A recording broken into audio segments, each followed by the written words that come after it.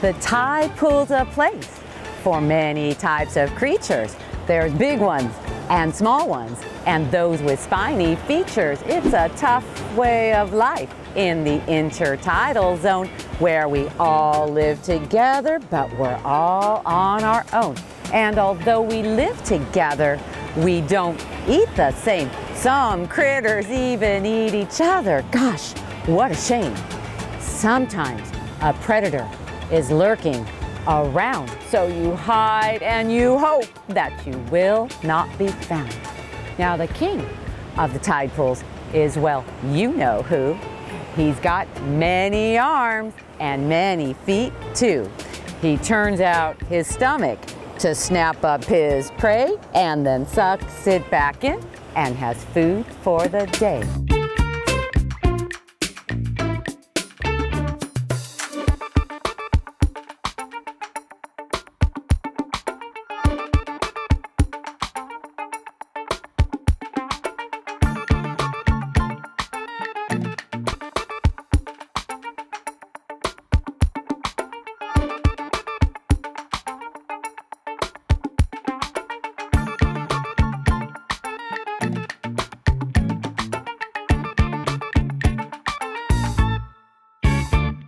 Then there are those with two shells together who wait for the tide and the change in the weather, for that's how they eat.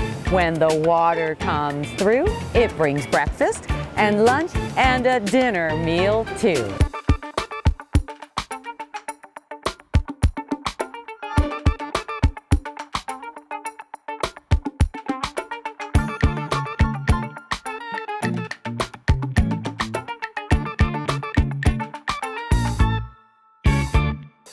Some will eat whatever's in sight.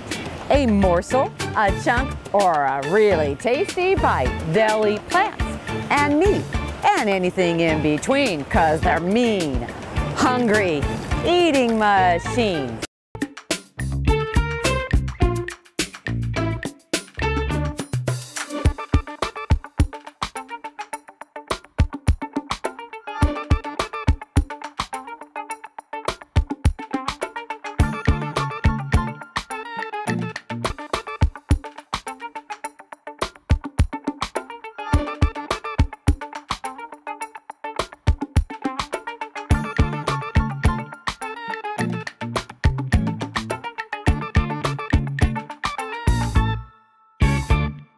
Next, there are those who will eat what is dead.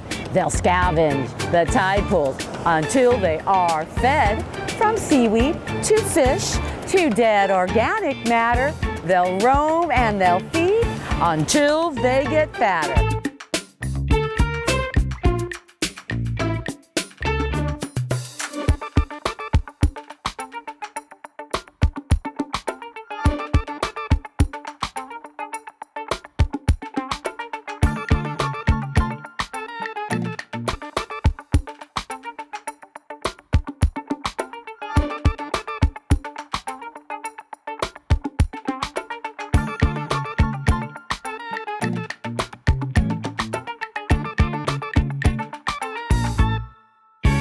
And last but not least, there are those who won't eat anything dead or decaying, and especially meat.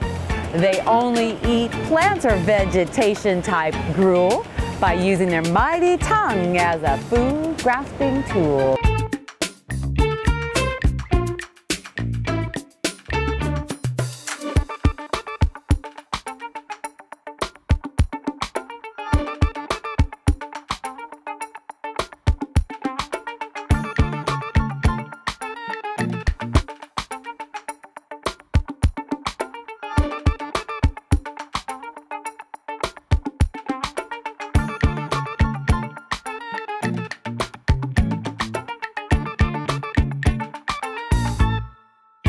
Just a day in the life of the intertide pool.